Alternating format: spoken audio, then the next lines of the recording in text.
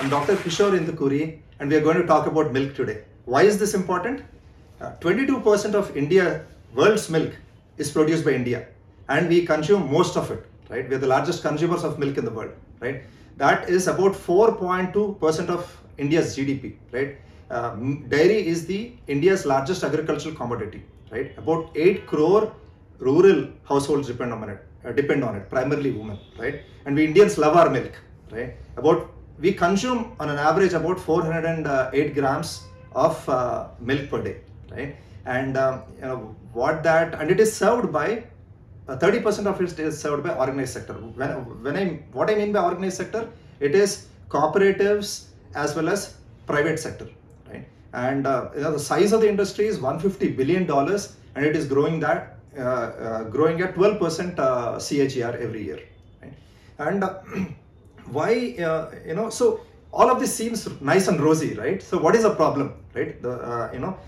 Here I would like to go a little bit and talk about my background, right? I come from a middle class family. I went to IIT Kharagpur for my bachelor's, and then I went on to do my master's and PhD at University of Massachusetts Amherst. After getting my PhD, I worked at Intel Corporation for about 7 years, right? But all along, right, I felt like some kick was missing in our life. I always wanted to do something more, and towards the end of it, right, I thought, it is time to come back home and do something. And my grandparents were from agriculture background, so agriculture was always close to my heart.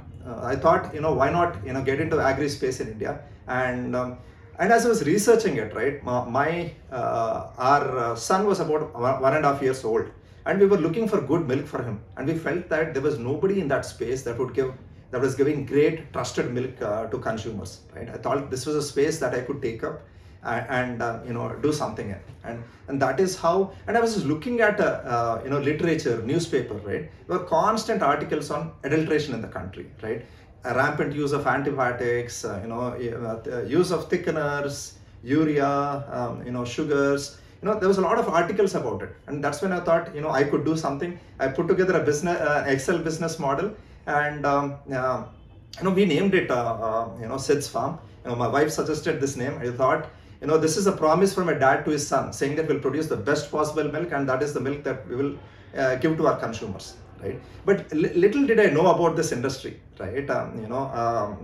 We started with a goal that we'll do great milk, and we put together a small dairy farm. We leased a facility then, and brought 20 cows and started our first dairy farm on the outskirts of Hyderabad, right?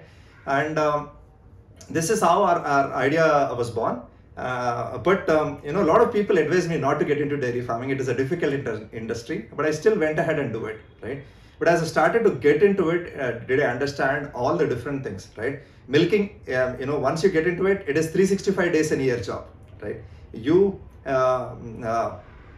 There is no break. There are no festivals. There are no holidays, and then that was still okay for us, right? A lot of labor issues. We were handling all of that, right? This was in 2013-14, right? But then when we started producing milk and we took it to sell it outside, all we were getting was 13 to 15 rupees a liter, right? And then we figured out that we had to sell it on our own. That is the only way to survive, and that is what we did.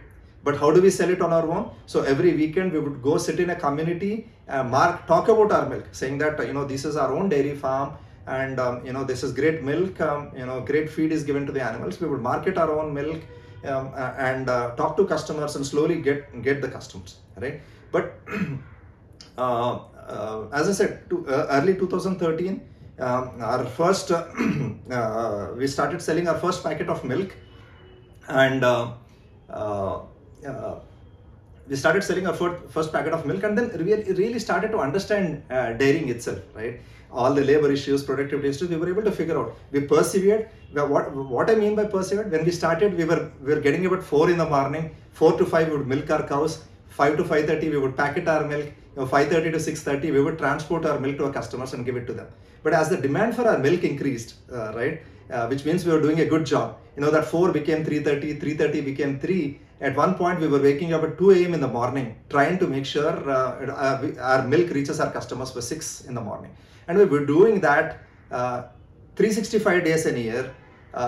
twice a day. We were selling our morning milk in the morning, evening milk in the evening, right? We didn't really know about the entire dairy industry, right? That is when we started digging. We started investing in automatic packing machines. Then we invested in a mini pasteurization facility because we felt like raw milk could be a public health safety risk. So we invested in a small mini pasteurization facility, started digging into milk, started understanding milk, right? And started to learn it. We faced a lot of issues, accidents, but we persisted. And then a chance encounter with a manager from Syndicate Bank, Joshi ji.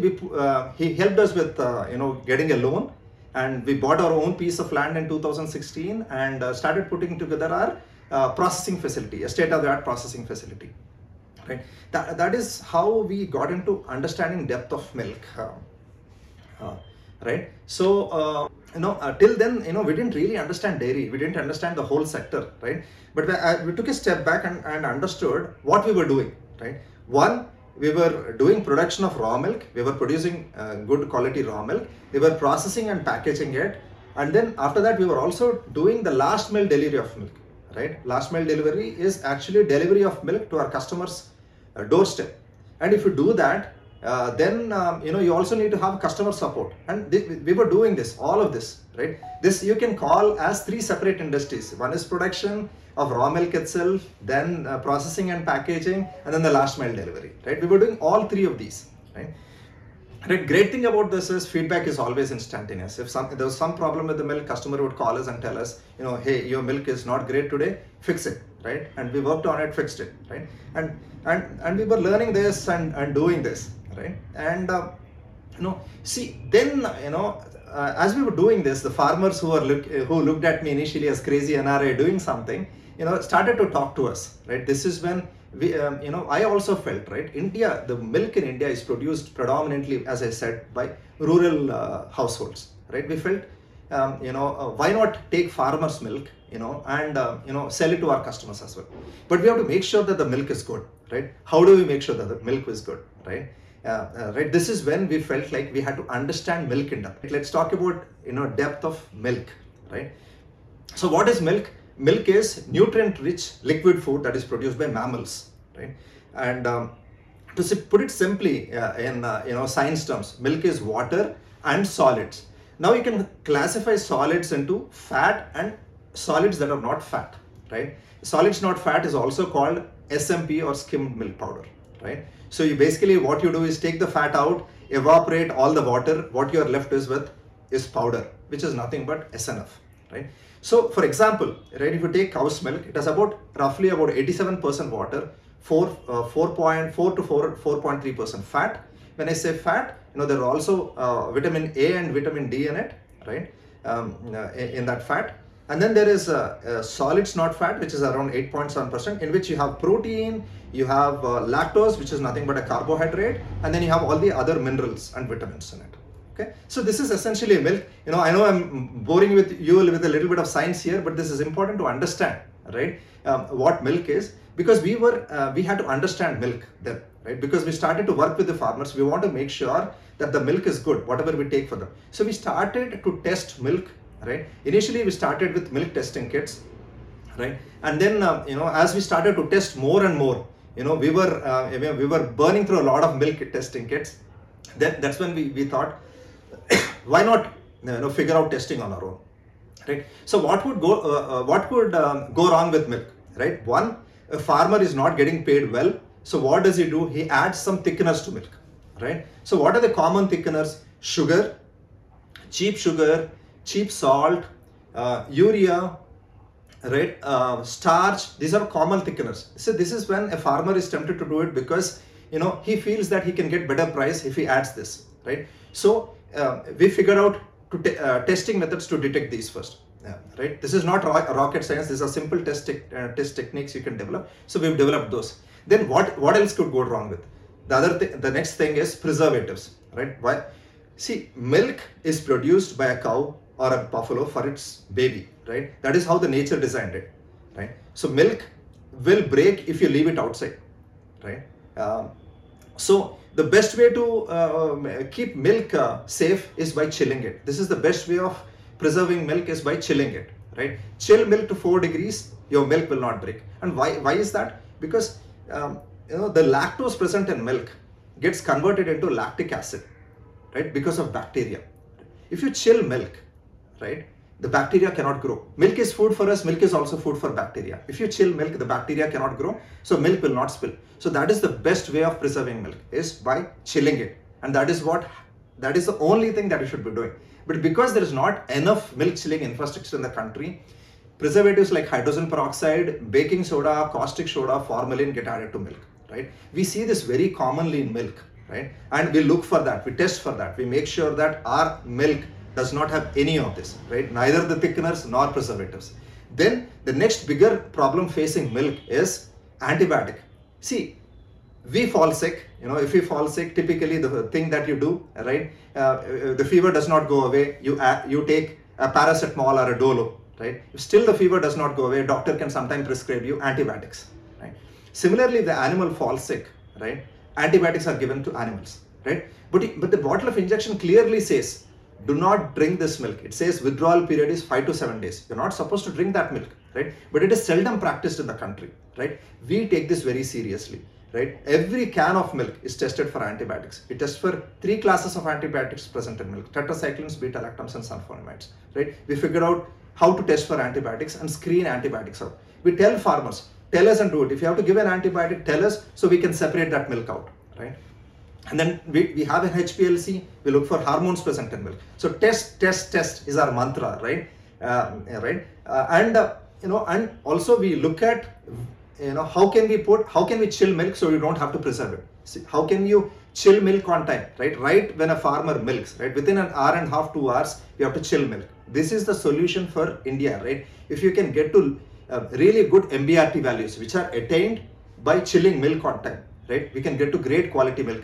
We truly believe, right? I truly believe, right? Indians produce the best milk. Our rural households take care of their cows and buffaloes. They treat them like their own family. They take care of their cows. Only if you can chill their milk, right? Test the milk to make sure, the farmers are not adding anything. Test their milk, chill it on time. I truly believe that we can produce the best milk, right? So this is what we practice every day at SIDS Farm. This is how, now, right, this is what we figured out. Initially, we started small, we started with a dairy farm, but as we started to progress, right, we quickly figured, right, if we can do this, we have a recipe that we can do across the country and be part of this revolution where, we produce great milk in the country, right? So, I know a lot of young people are here, right? So, see how are we able to survive in this, right? This is through sheer perseverance. We got hit many times. There were accidents that came our way. There were a lot of things that happened in the last year, right? No matter what happened, we persevered. We never gave up, right? We kept our head down. We kept on executing.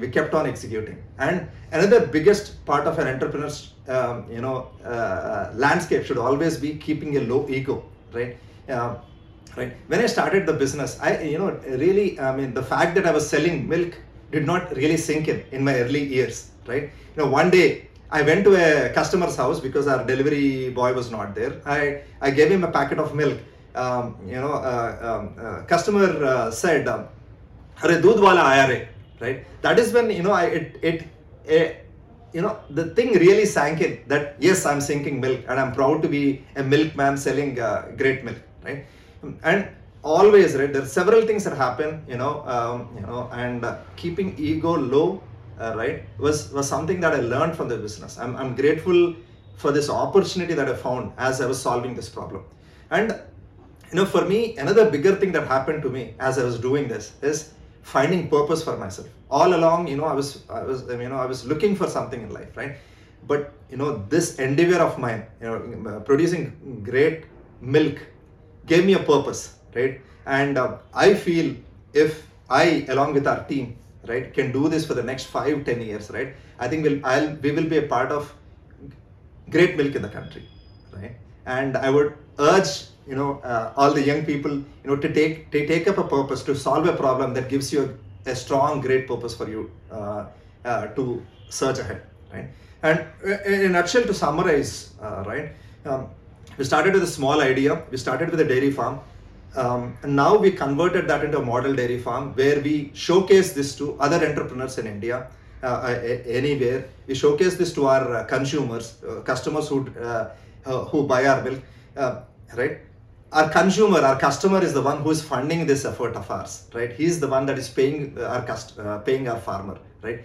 And and see, we pivoted from just a model dairy farm to a network of farmers now. We work with over 2,000 farmers, right? We have a lab, state-of-the-art lab. We do over 6,500 tests every day. We look for 66 different parameters in milk, right? And we use dairy tourism, right, as a great way of bringing customers to our place, showcasing entirely what we do. We start with milking a cow, chilling, showcasing how we chill our milk, then how we test our milk, and then how we process and package it, right? Entire thing is shown in a transparent way to our customers, right? And we think, we have a recipe. We've created a recipe that can be replicated, and